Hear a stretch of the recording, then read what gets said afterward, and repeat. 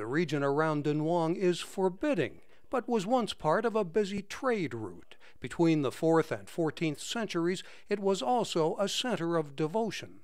If you ever have been there, you will not forget it.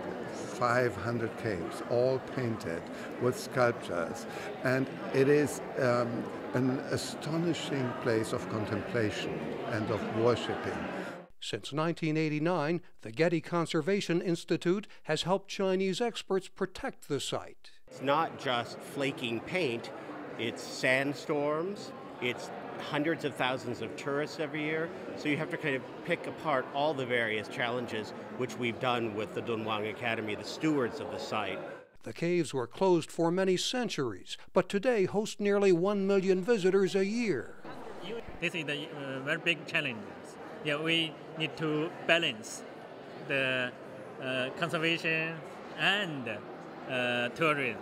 Yes. The Getty Museum will display 3 full-size replicas of caves and their paintings, so Los Angeles visitors can experience the art without going to China. The exhibition will tell the story of the caves, says Ted Lipman of the Robert H. N. Ho Family Foundation, one of the sponsors. What we're looking at will not just be the art itself, but looking at the work that has been done through international cooperation to preserve these resources for the world to enjoy.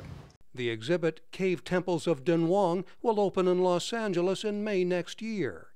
Sullivan, VOA News, Los Angeles.